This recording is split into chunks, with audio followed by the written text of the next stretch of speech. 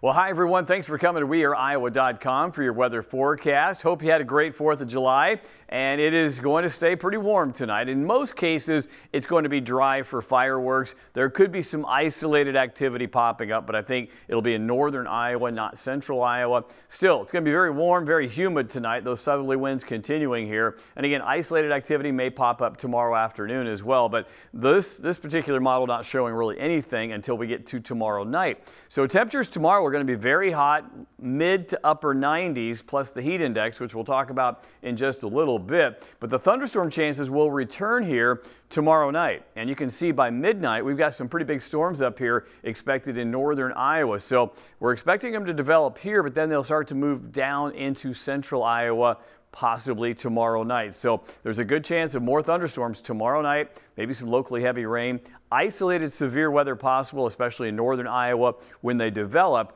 but I think it'll be mostly just rain coming into central Iowa as we go into Tuesday night.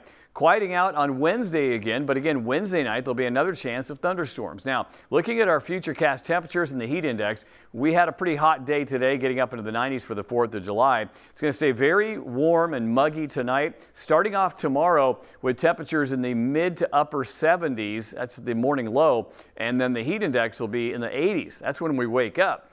Then we go into the afternoon and the heat index goes over 100 degrees. Now this area up here is where those thunderstorms are likely to develop, possibly in northern Iowa.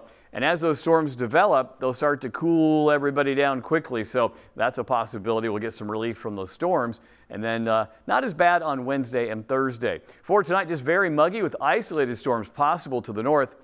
A low of only 76 degrees. It might even be warmer than that. Hot and humid for your Tuesday. The heat index over 100 degrees, 98 for the high. Chance of rain's pretty low during the day, but again, that chance goes up tomorrow night, and we will see a pretty good chance of thunderstorms tomorrow night and also Wednesday, Thursday. Things will probably start to dry out by Friday, and the weekend actually is looking pretty good. Highs in the mid 80s Saturday, upper 80s Sunday, and a slight chance of thunderstorms again by Monday.